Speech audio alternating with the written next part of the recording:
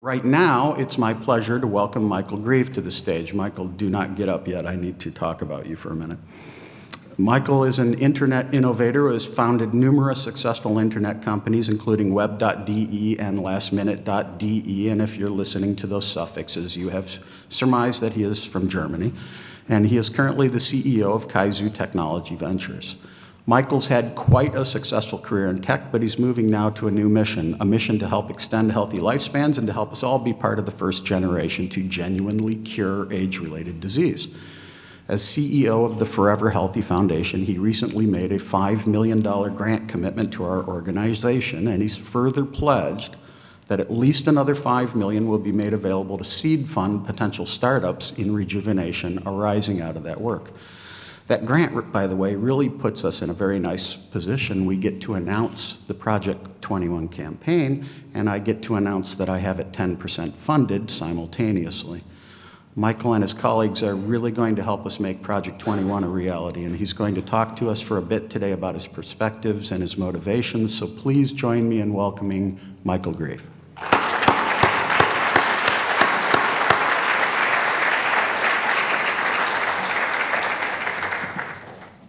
So, hello everybody, and thanks for having me here. It's really a great pleasure to be among all of you, and as Mike said, I'd like to share my perspective on the whole rejuvenation biotech industry and what made me come to the decision on do that investment and contribute to the SENS Research Foundation.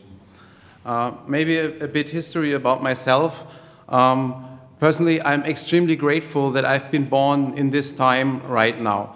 I've been in tech for more than 30 years now, and I've seen the flourishing of the PC, the internet, smartphones, cloud computing, the rise of the post-PC area, the Internet of Things, and now the beginning of virtual reality and augmented reality. For me as an entrepreneur, it has been a super amazing ride.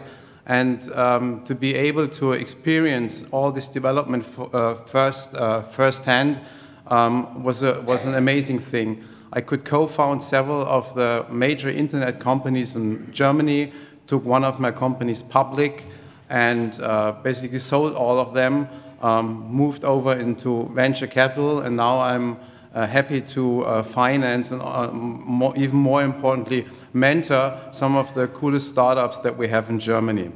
So this is something that I'm really thankful every day. My personal, oops.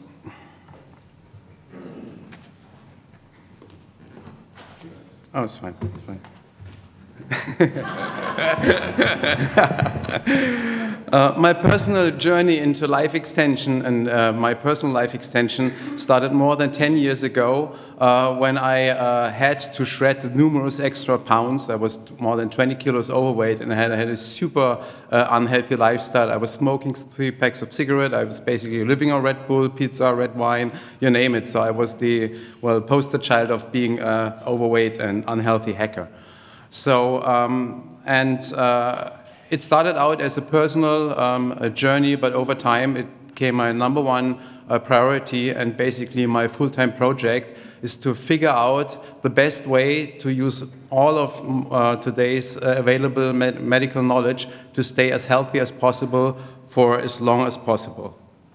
And one amazing thing happened when I was researching on all these medical topics on how to keep myself healthy, that I realized that the same revolution that we have seen in IT technology was silently taking place in biology, in genetics, and in medicine.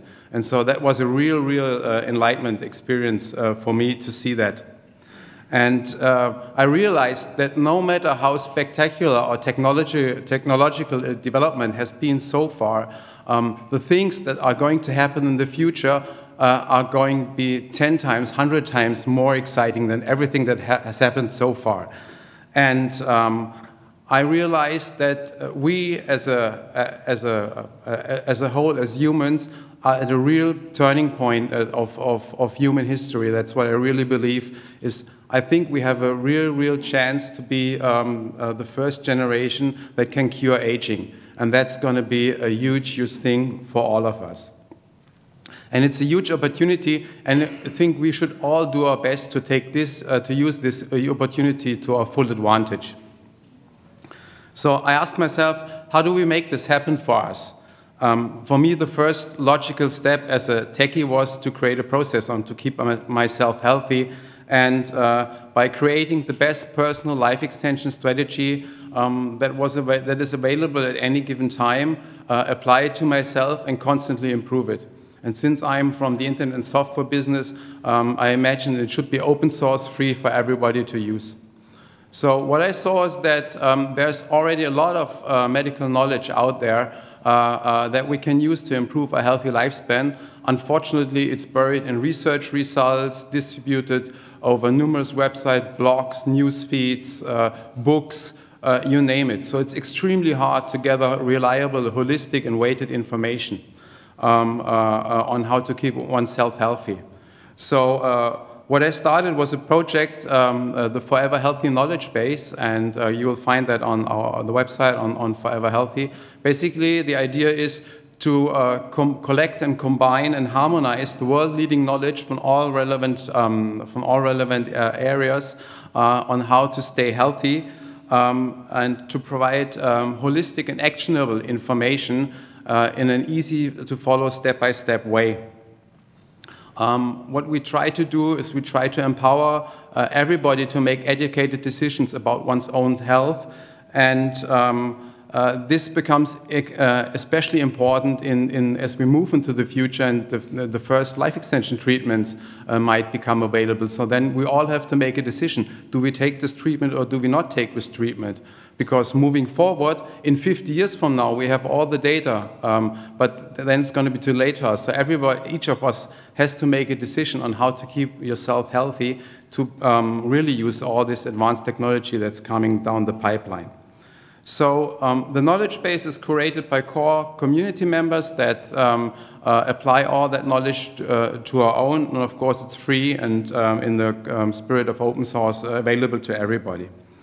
It's published on foreverhealthy.org, and about until more than a year ago, that was the sole focus of the small community that has established itself around that idea.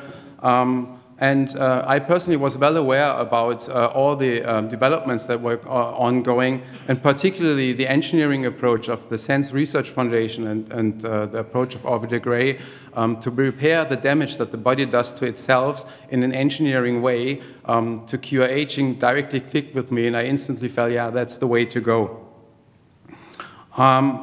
And I just watched it and I said, well, it's going to happen. But then at some point in time, I realized, hey, this is not going to happen by itself. And I realized how severely underfunded, unfortunately, this whole area of research is. And then I decided to contribute in a real meaningful way. And I realized that staying healthy is not enough for each of us. I think we should do both. We should bring ourselves to the future by staying healthy, that's one thing. On the other hand, we should bring the future to ourselves by accelerating research and by supporting startups that take that research and turn that into therapies for human use that we can apply to ourselves. So getting into the whole support thing for me was a step-by-step process. My first step was to create a non-profit foundation, the Forever Healthy Foundation. I did this about 1.5 years ago. And by the end of 2015, I did the first step. I supported Reason from Fight Aging in his end-of-the-year fundraiser for 2015. And together with other people putting money in there, we raised, in combination with the life extension community, $250,000. For the SENS Research Foundation. Through that, I got into contact with Eushin, that is a startup working on senescent cell clearance. And since I personally am in the venture capital business, I wanted to support them. I took part in the inaugural financing of Eushin, helped to bring the company along. And so that was our first investment in startups. in this area. And through doing these steps, it became clear to me what should be done, what we should have to do. So for me, it was clearly a step-by-step process that brought me to that point. I think we should really need to do two things. We need more people to contribute resources and speaking money to the creation of cures for the root causes of aging. We cannot wait for the government to not in the US, not in Europe, not nowhere until the government funds that stuff. The government will only fund that stuff, from my feeling in Germany, when a lot of people in the population are for that. Otherwise, politicians won't move. So I think it's to the private sector, and I especially think it's for wealthy individuals who, in their own interest, should contribute to that thing. And on the other hand, being a techie from the internet space, I imagine we should have a whole rejuvenation biotech industry like the internet, like the software industry, with the self-accelerating feedback loop of success stories, VCs investing in startups, that creating exit opportunities, that in turn creating new opportunities for scientists, for researchers, for entrepreneurs, and for VCs to invest again. And that has perfectly worked for the tech and for the internet business. And I think we should put all our efforts together to create such an industry for rejuvenation biotech, because that will really accelerate once we get this machine going and people seeing the real potential. And this is also why I have structured the gift to the life extension community as a two-part thing. The first part is to really advance research by contributing $5 million as $1 million per year over 5 years to the SENS Research Foundation from my Forever Healthy nonprofit foundation. And on the other hand, using my for-profit venture capital business and setting aside a budget of $5 million at least, and say, hey, this is for super early stage, extremely high risk investments in rejuvenation biotech startups to get them off the ground. Because from my experience in the venture capital business, I know that the first round of financing, when you have to go out there and you don't have any investor committed to your startup, it's really hard to raise money. So I thought it would be a good thing to step in there and say, hey, we are committing the first, let's say, 35% of what you want to raise, and then you can go out and say, hey, I've already got one investor who is really willing to invest into my startup. So, and I think if we do these two things, have money for research, create a research result, and then create startups to take that research and try to turn it into therapies, that's the way to go. And I really hope that, meanwhile, by the way, we've done our second investment in iCore Therapeutics, who are working on AMD.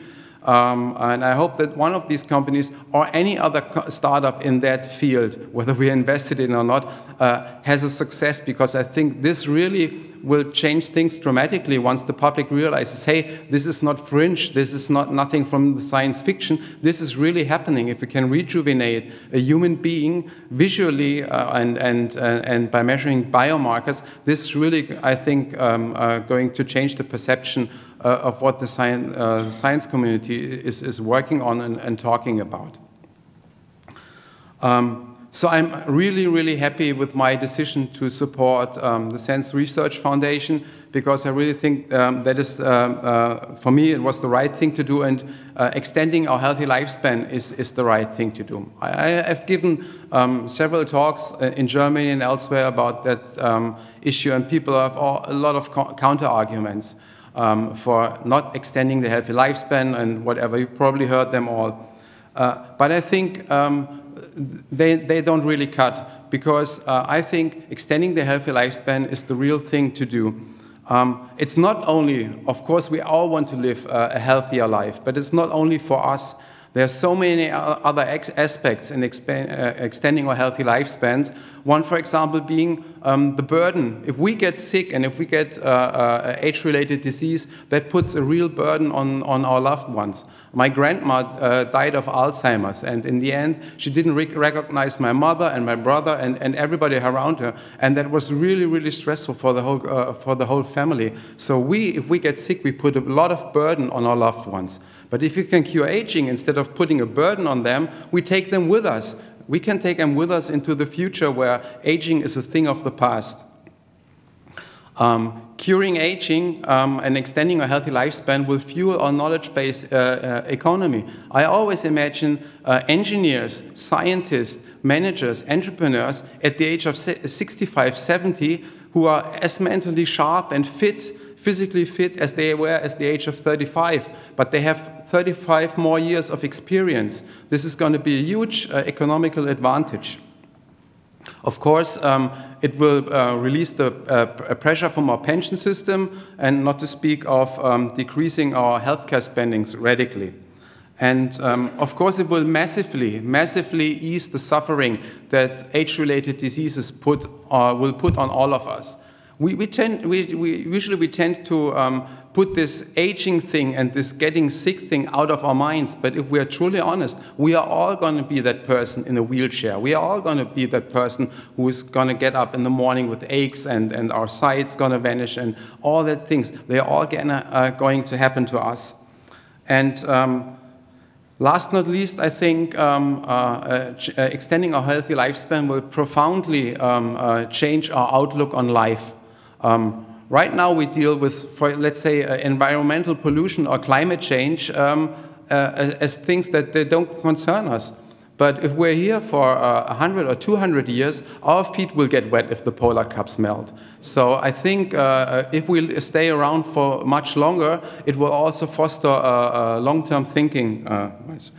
So all in all, I think extending the healthy lifespan is the most ethical thing that we all together can do, and I think it's the most exciting and the most rewarding challenge that an intelligent human being can nowadays take up.